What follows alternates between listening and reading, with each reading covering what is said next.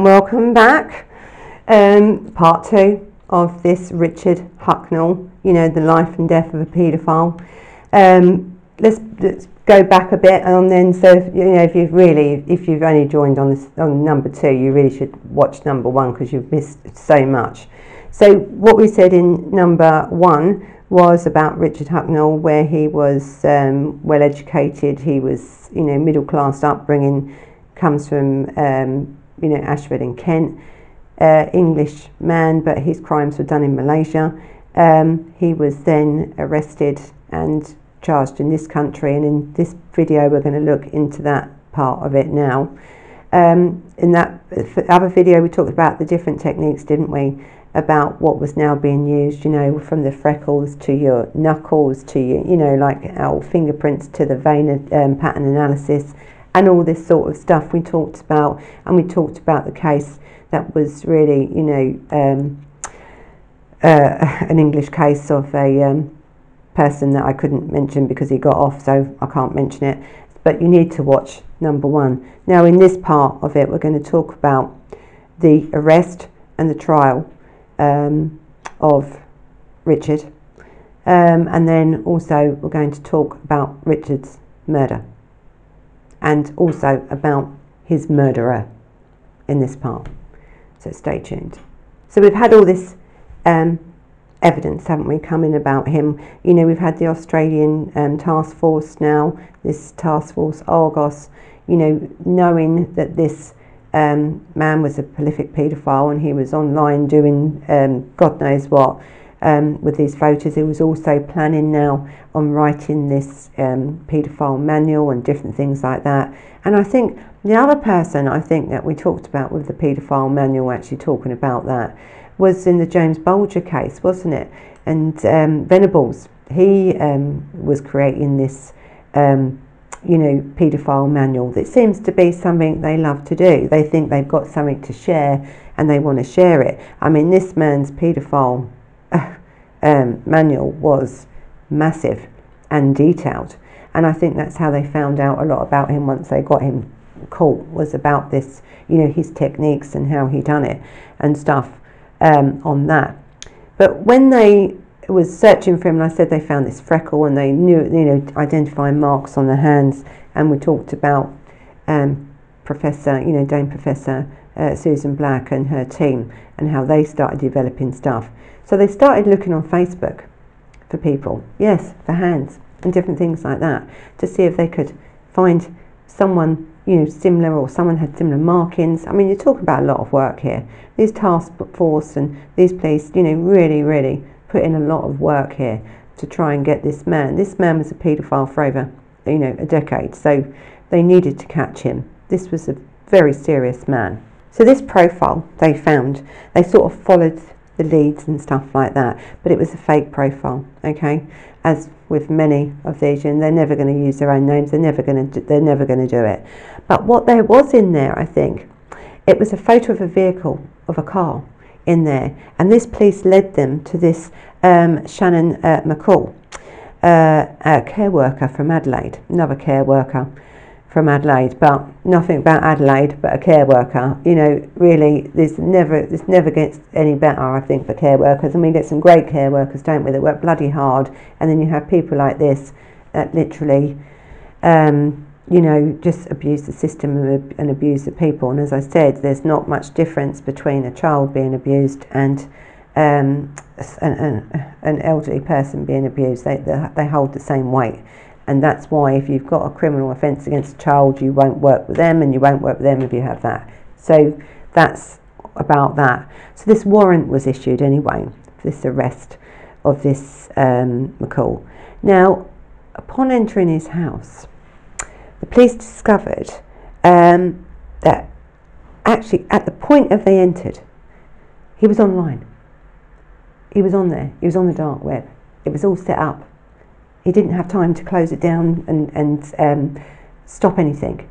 Now, for the police, especially this Australian task force, this was like a bloody miracle, because I'm telling you now, a paedophile and a paedophile, people like this in these rings and all over the world, would never ever, if they thought they was going to be raided or in any way being watched, that would have been gone. That material, that thing would have gone off, and you'd never have found that data. Now, what these task force did, they kept the profile open, they kept the computer on. Then they started to track from his computer. So again, not caught by hard work, yes, but as with all these paedophiles, especially these ones online, caught by accident really. It was a photograph. It was really, they're looking for a profile of something on someone's hand, a freckle, that then the photograph shows up a car. Even though the profile was fake, the car was real. They get to the house, where the car, they find the paedophile online on the dark web with all this stuff on it. I mean, you couldn't have wrote it really. If I was writing a story about catching someone, that would never be in it, because that is so rare really. But from that, they then started to build this case. Now, listen, they run this profile of this paedophile on this site, and lucky they did, because what it did, they rescued about 85 children from ongoing abuse, and also arrested hundreds of paedophiles from this one site that this man had opened. Okay, so they saved 85 children. That's a lot of children to save. It's not a lot in the context, I suppose, of what's going on out there, but my God, it's better than not saving any, isn't it, really, when you think about it? So good for them for doing that. After they, I think other members stood out, and especially Huckle really stood out, because he was this prolific, uploader of videos. He was just so intent on putting everything he knew about paedophilia, everything he was doing to these children up. He wanted them to know. He was one of their main members, and don't forget, they make money off these videos and these films and his books that he wanted to sell, his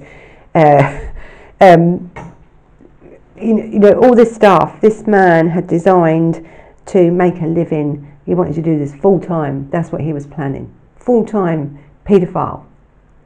So they sort of had an idea who he was, right? Because of certain things that were said on there, certain things that they'd done, they got this profile of him. Now, he was due to return from Malaysia to England for, Christmas, spending Christmas with his family, as any normal person would do. If you work overseas, and I've worked overseas, you come home and stuff. I've lived overseas, you come back for Christmas.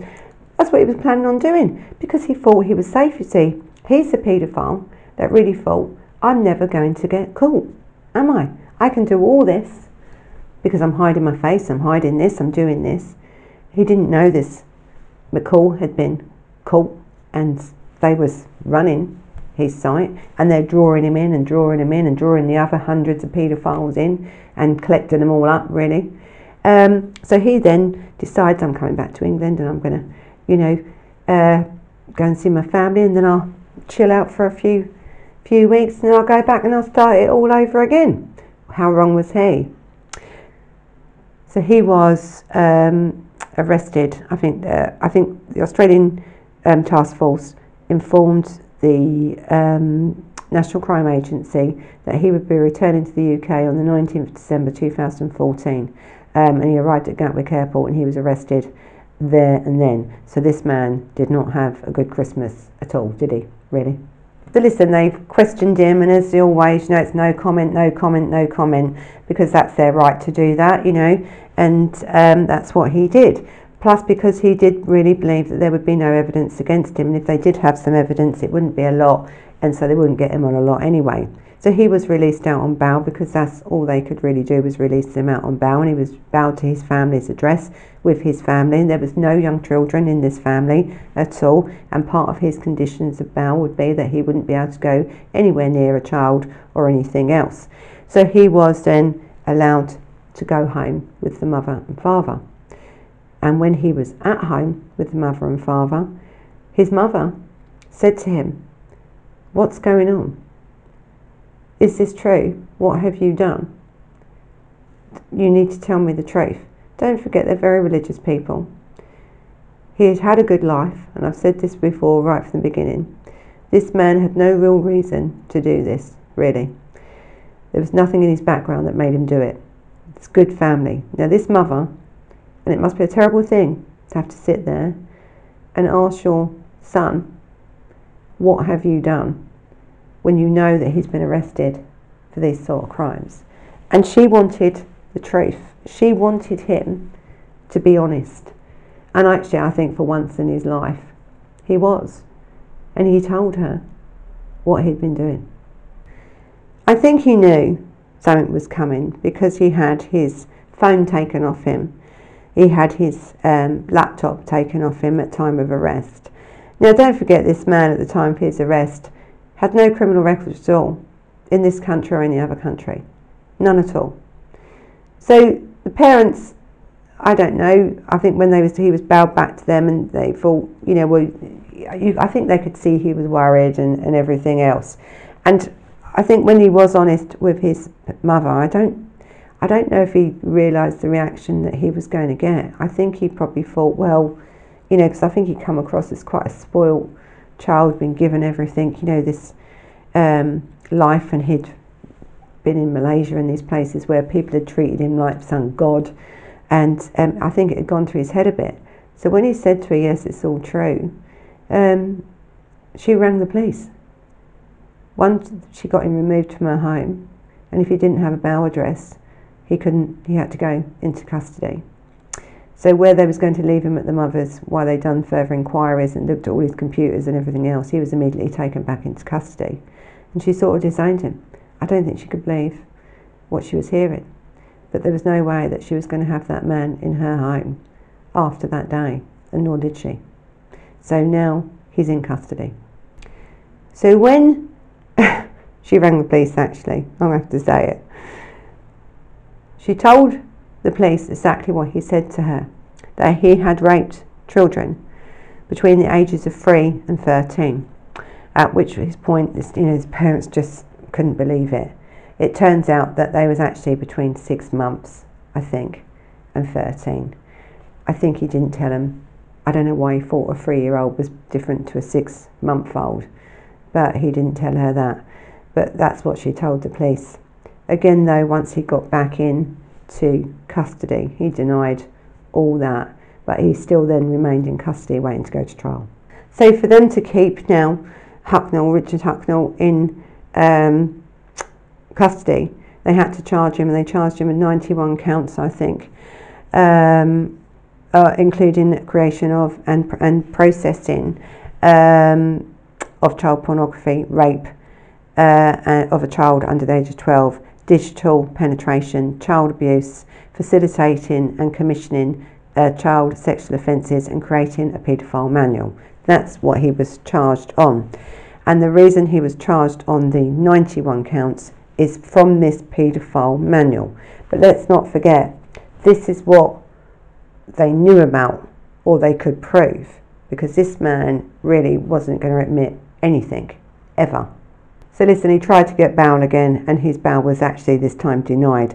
By the time now he'd gone for this second bail, trying to get another address, they'd gone through all this computer stuff, what they could find and stuff. There was a lot of stuff on there, you know, that was encrypted, and they couldn't get to it. There was passwords they couldn't get into. This man knew what he was doing, but the stuff they could find was enough for them to hold him without bail. I think he was then, in the end, I think it was transferred in the end, I think, to Belmarsh prison in London, where he awaited trial. So really from, you know, the 19th of December, really 2014, this man was in prison. So here again, as you see, we have this man. So the initial hearing at the Old Bailey in London was on the 16th of January. It's in January 2016. And Richard pleaded not guilty to all counts, all 91 counts. Charges, which, listen, the court, it took over an hour to read out these charges in court, so I'm not going to read them all out. It would be impossible for me to do that. It'd be 10 videos long. And also the prosecution started to prepare a separate trials because they didn't believe that the jury, so what happened was they wanted 2 different trials because they didn't believe or feel that the jury could handle hearing such graphic detail of all these charges in that one go. So they believe they should split the trial, and so 2 juries would listen to it because of the gravity and the damage that that could cause to someone, really. When you think you're hearing all this evidence, you're going to see all these pictures and stuff. They're not nice, okay? It's not nice for anybody. But I think really it was difficult, so I think it was decided that it's just going to be a single trial because they just needed to get it done. Now, don't forget, this man did not commit the offences in the UK. He committed offences in Malaysia. So we're going to talk about this extraterritorial jurisdiction. Now, what that is, it's like, you can break it up and I'll probably write it in ETJ. It's the legal ability of one government to exercise authority beyond its normal boundaries. Now, if Huckle had committed the crimes in the UK, he would automatically have gone through our courts. But he committed the crimes abroad, didn't he? So really, Malaysia could have done it. But I don't think, and I think the Australian government and this government, they wanted to get him back here. So the minute he hit the soil, on our soil, they used this extradition, like this extraterritorial jurisdiction, to charge him under that. Now, not many people have been charged. It's been used several times. So this extraterritorial jurisdiction, and it's the Huckle was prosecuted under Section 72 of the Sexual Offences Act 2003, which allows British nationals to be tried and convicted in the United Kingdom. So the minute he stepped foot in England, he was then liable. They would then be able to, if there was enough evidence, which they believe they had, and if there was enough public interest, which they believe there was, to have this man arrested the minute he stepped off the plane and charged under this section of the Sexual Offences Act. And by using this extraterritorial jurisdiction act, it's really for serious crimes. So, but they have to be able to prove it, and it has to be within the public interest. This definitely was. So I think, and I think this is what, when they do about this, people that go abroad, and they go abroad just to abuse children, it's for that. It's a deterrent to say, you may have done that crime there, and they may not be able to get you, but we will still prosecute you and charge you, and prosecute and put you in prison for the crimes that you've done in another country, because you're English, because you're a British national. That's what we can do. And under this section and under this act, that's how they get it. Because you have this, don't you, paedophile tourism thing. These men and women that go abroad as tourists and think this is what they can do. Well, no, you can't, because now there are other ways. That's what I'm saying. One of these days, if you're not caught yet, you will be. There is lots of other ways now that you will be prosecuted. So whether you're going to go to Malaysia and you're going to do these things, Australia use this as well, and they will prosecute you as the same as they would in that country for doing these offences against children, and the same with the UK. Now this, extraterritorial jurisdiction has been really accepted well by the people that try to protect children, especially all across the world, because it's going to limit. People think if they can get away with it, they're going to do it even more. It's not going to stop everyone, is it? It doesn't stop everyone, because people like Huckle thought he was untouchable, literally. But in the end, it wasn't. He wasn't, was he? He was caught, and he was charged under this, and that's how he could not get away with, even though he'd done these crimes in Malaysia, he got prosecuted here. He was sentenced here in the UK, and he was imprisoned here.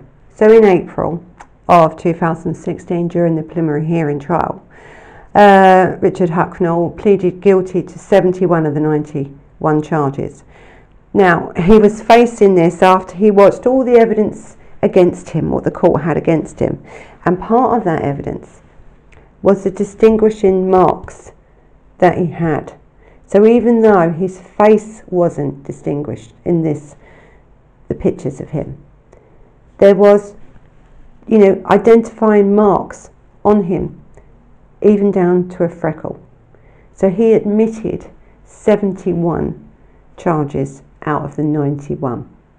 And that's how he was really caught, because it would have been difficult to prove all these charges against him unless this evidence had been put in front of him, and he admitted that, which saved a lot of time. But there were some other things as well that come out of this trial. So, you know, these 20 charges, the extra 20 charges, they weren't dropped. They was like they remained on file for later use if needed.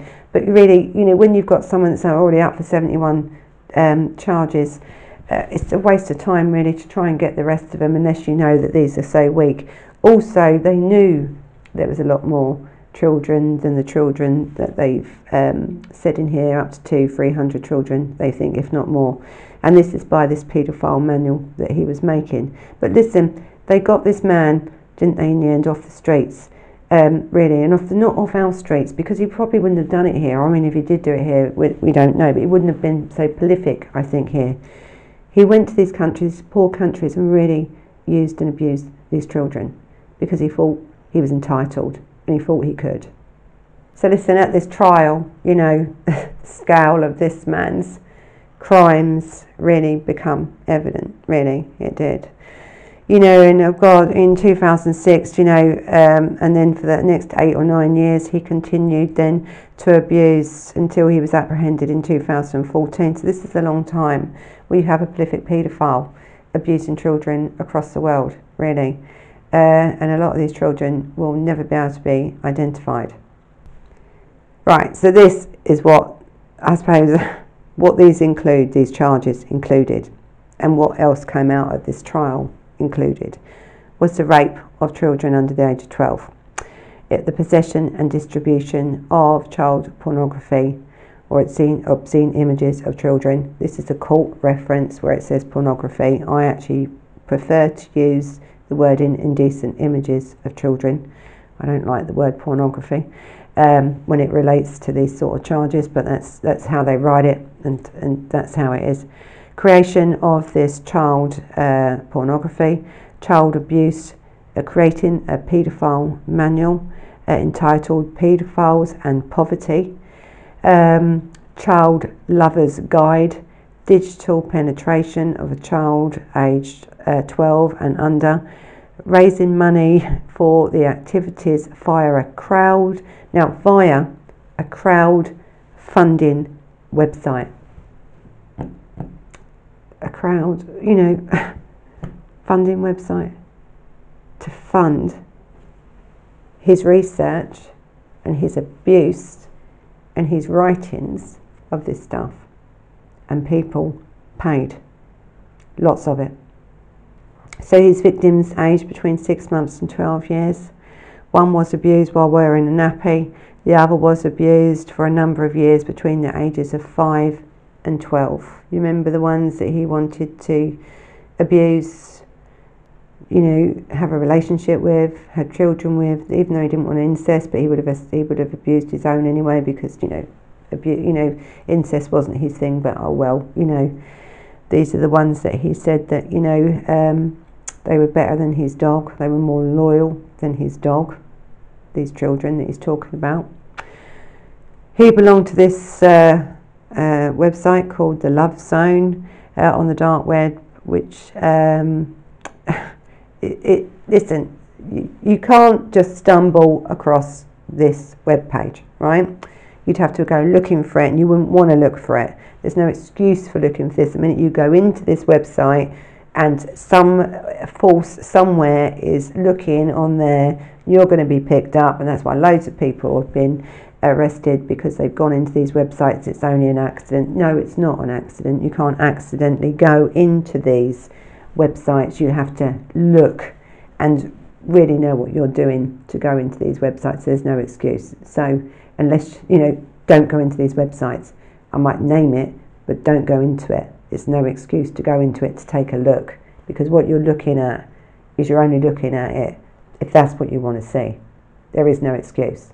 If you're found out on this websites, you will be prosecuted the same as anybody else. And it was on this site and on other sites, but mainly on this site, that he shared his photograph and his videos and his writings and, you know, comments out to people. He boasted about his crimes to other paedophiles, boasting such comments as "hit the jackpots," "I'm a 3-year-old girl is as loyal to me as my dog," and "nobody seems to care." This is what he kept saying, nobody seems to care, you know, hit the jackpot. And impoverished kids are definitely much easier to seduce than middle class kids, meaning he's tried middle class kids then as well. That's what I read from that. So again, this is the mentality of this man. There was a series of posting in 2013 where he admitted sexually abusing 4 girls in the same family. He awarded himself points for sexually abusing children and could not win points if he abused the same child in the same week. Got points for it.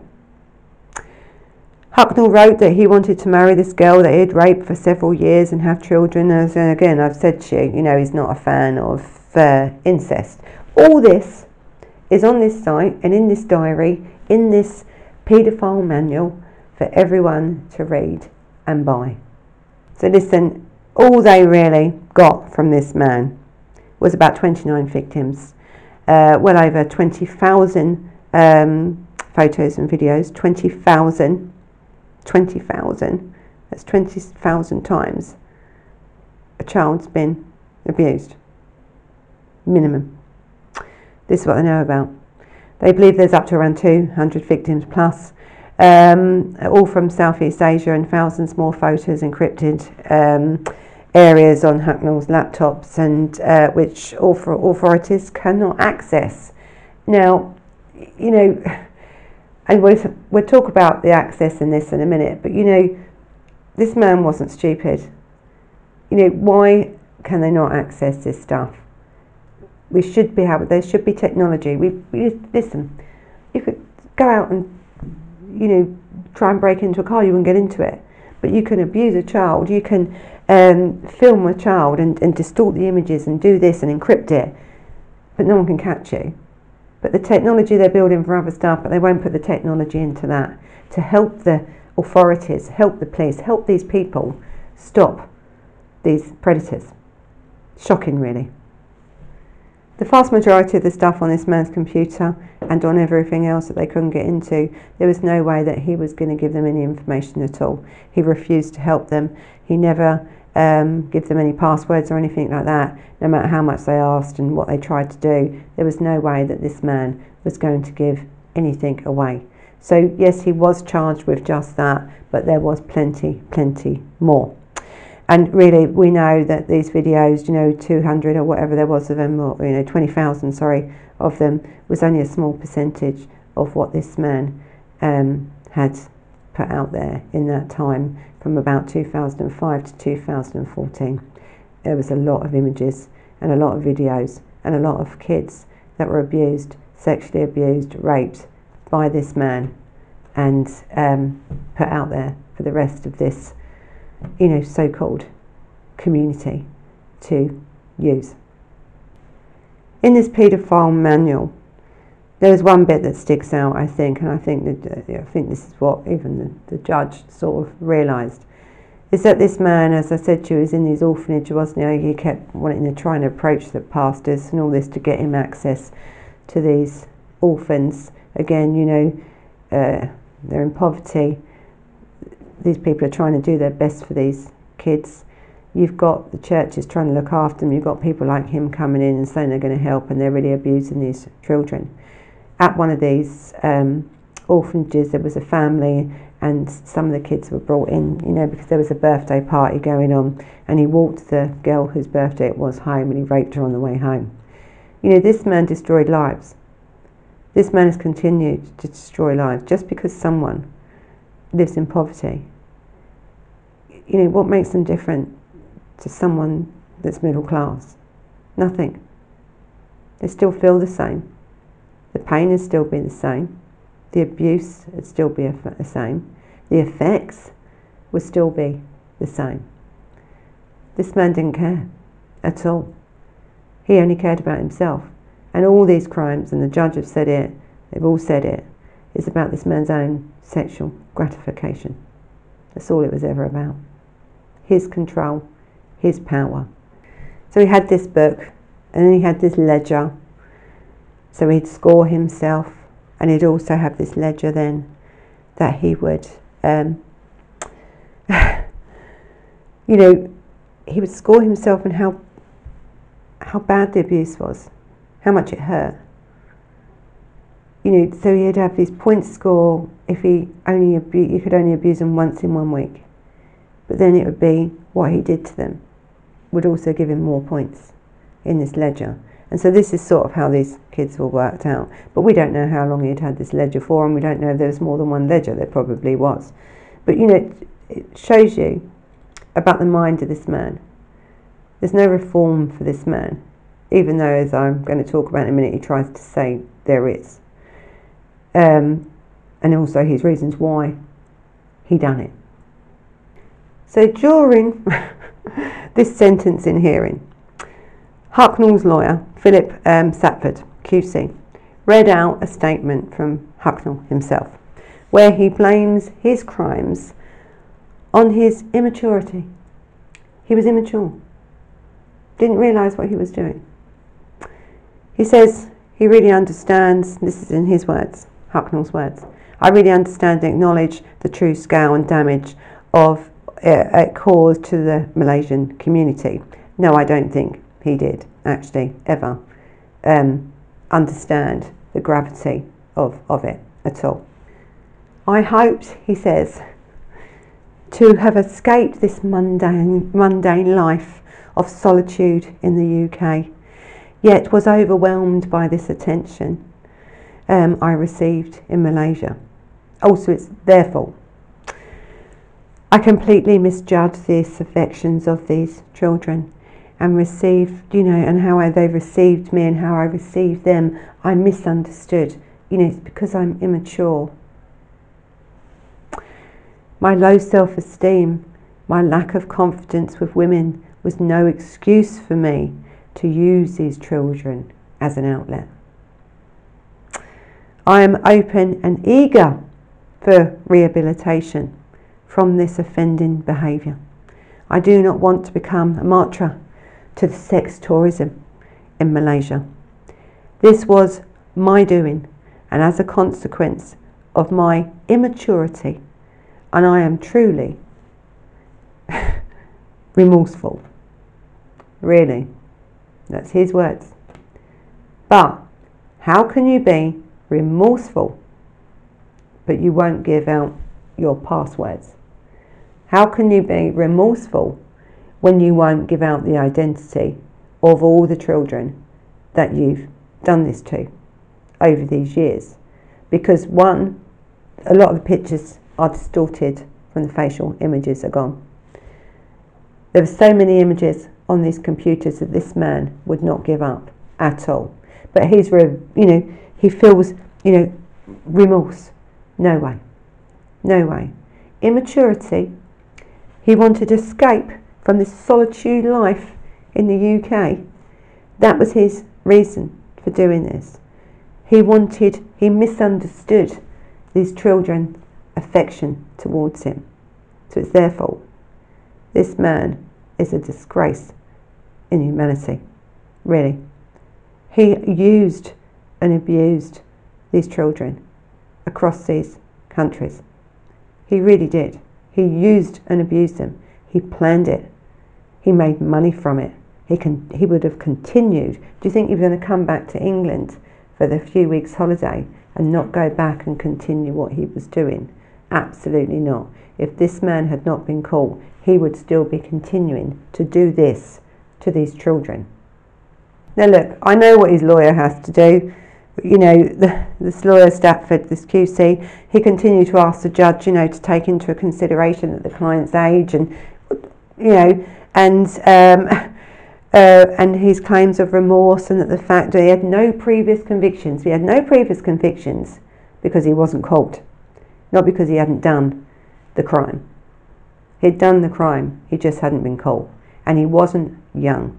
He didn't come, he wasn't stupid. There was no other reason why this man done it, only because he could.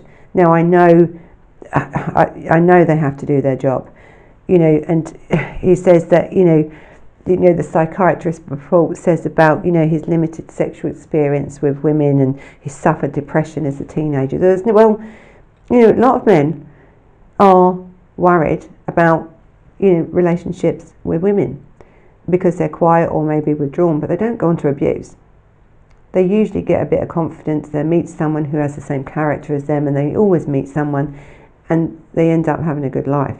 This was an excuse after excuse after excuse after excuse. Because why?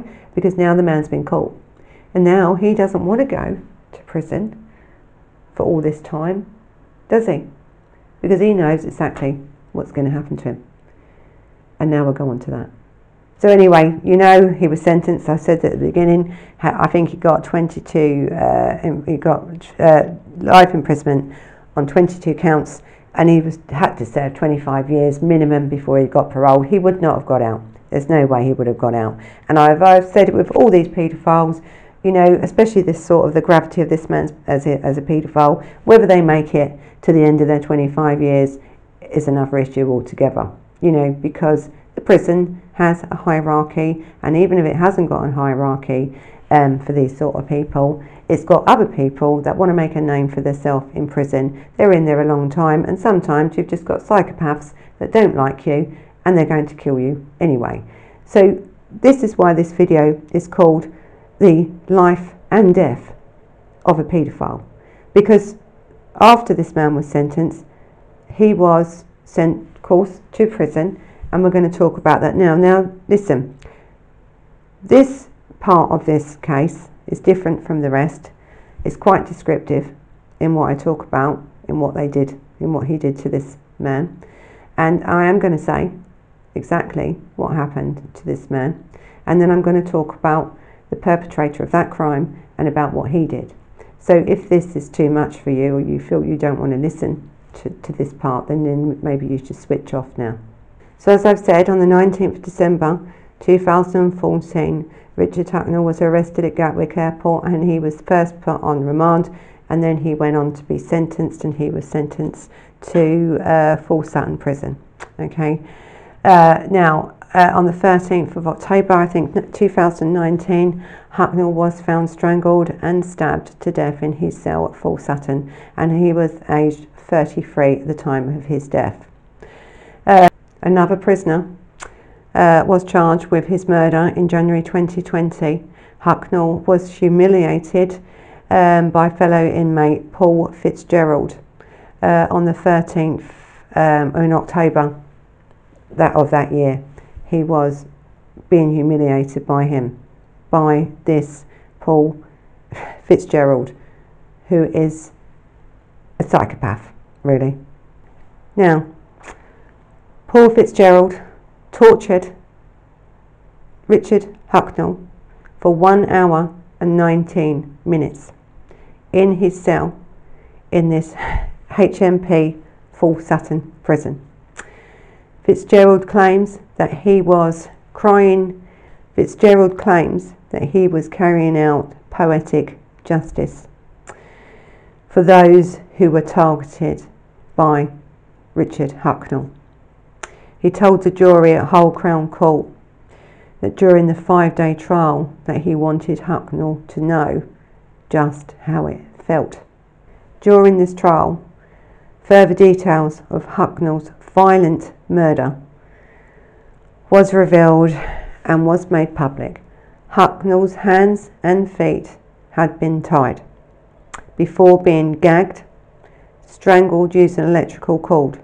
He's also been raped when he was alive, having his jaw broken, using a kitchen utensil, and it was a spoon that was inserted into his anus.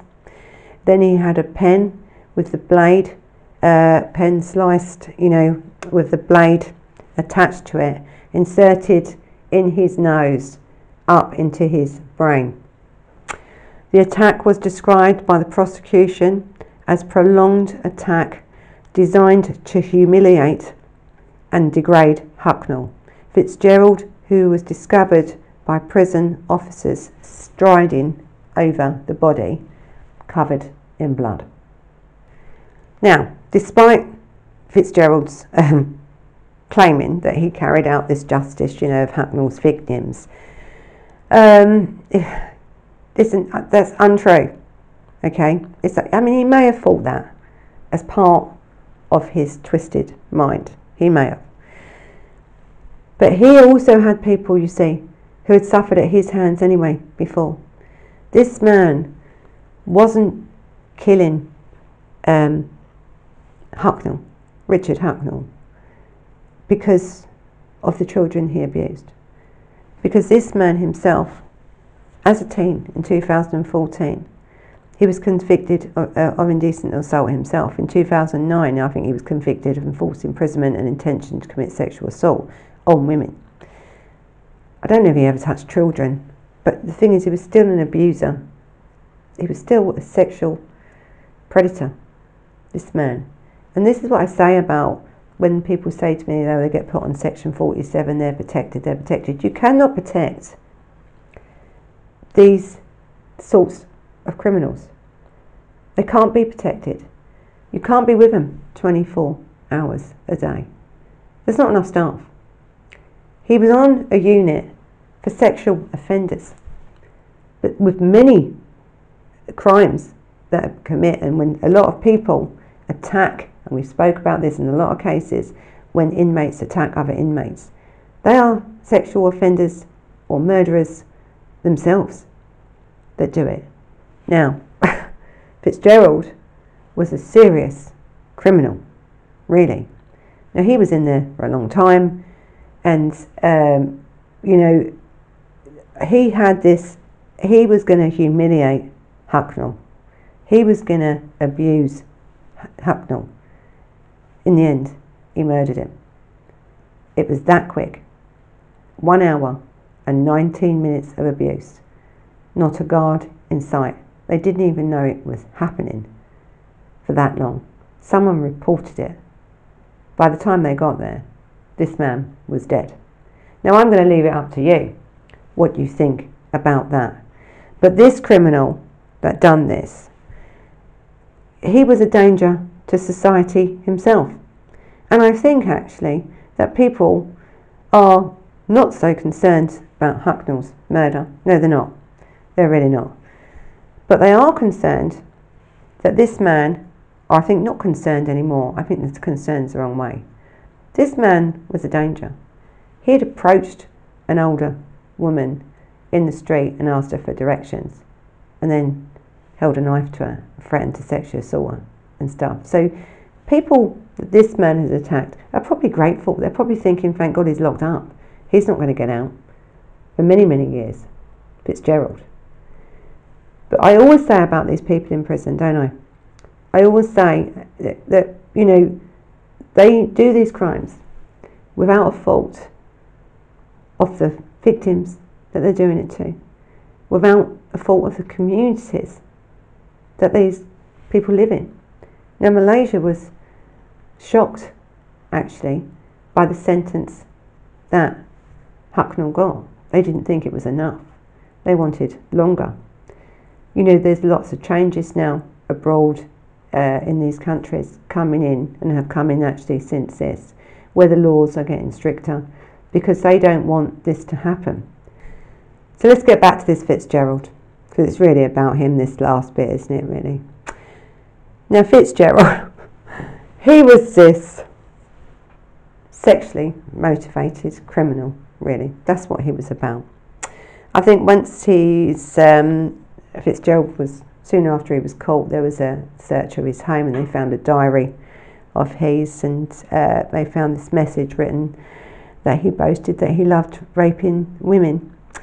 He also messaged, a message that was written by him, showed that he had fantasies, of touching a 4-year-old boy. He had these fantasies about that. Another claimed that he had sexual intercourse with an elderly woman. So, he wasn't normal himself, was he? if that's the word. I mean, what is normal? So I don't know whether he killed Hucknall because he didn't like Hucknall, or because he was having thoughts about having sexual intercourse himself with a 4-year-old boy, and maybe didn't like himself for that. Yes, he was a rapist and stuff of women, but he hadn't actually touched children at this point, but he had wrote that he was having these fantasies about it. And so did he kill Hucknall? One, because if he killed him, he knew he couldn't get out. He was never ever going to get out of prison.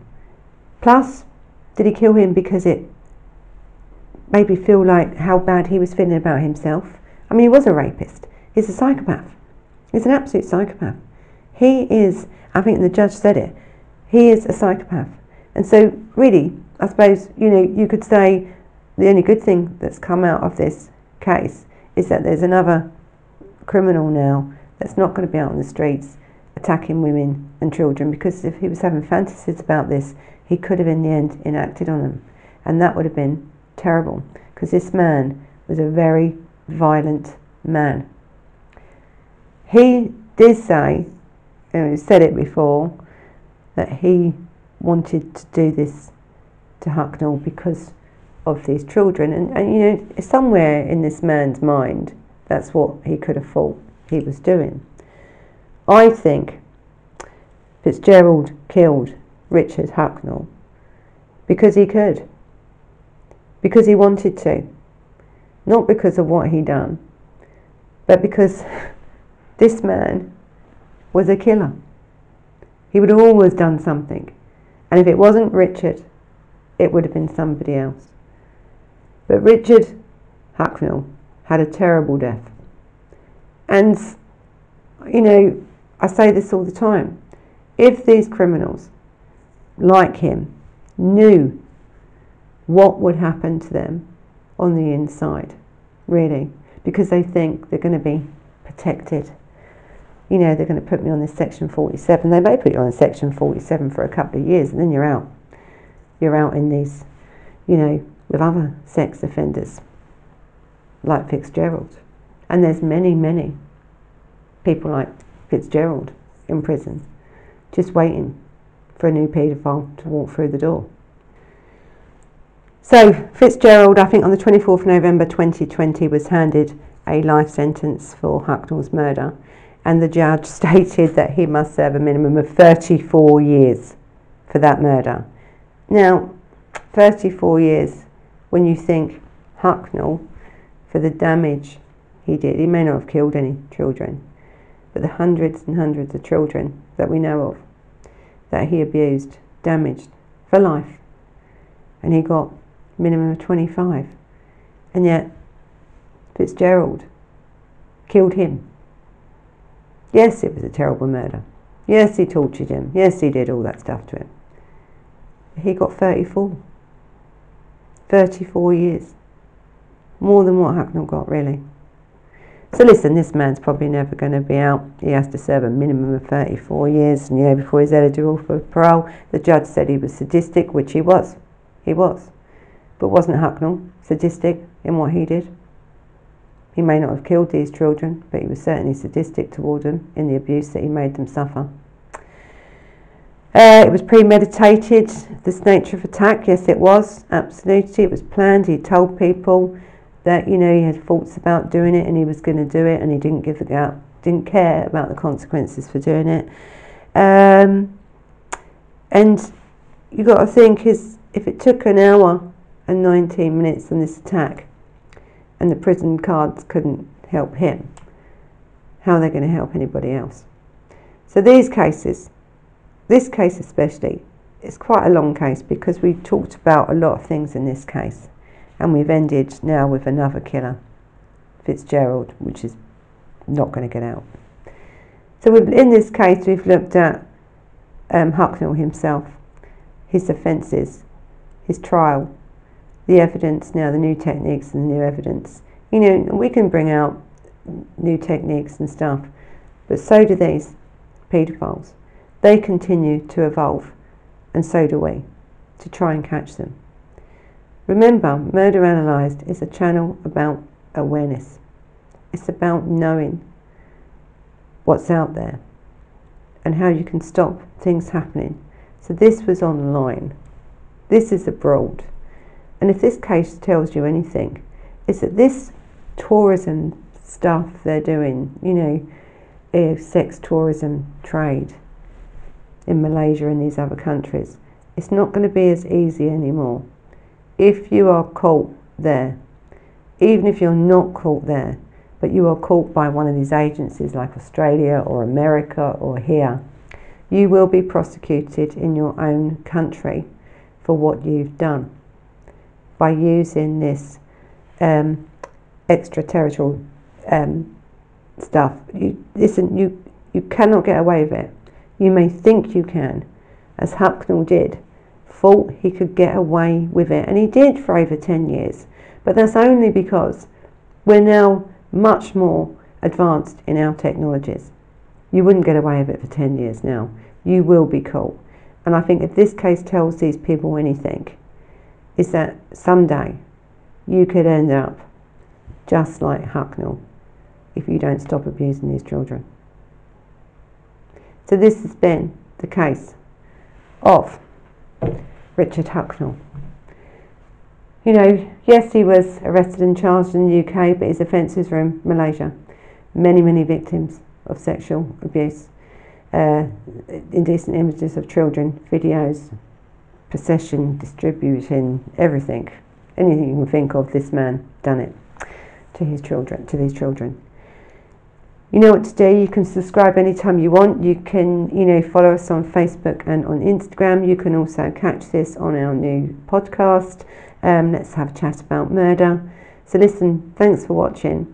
Thank you for your comments. I think they're great. Keep them coming. And until the next time, bye-bye.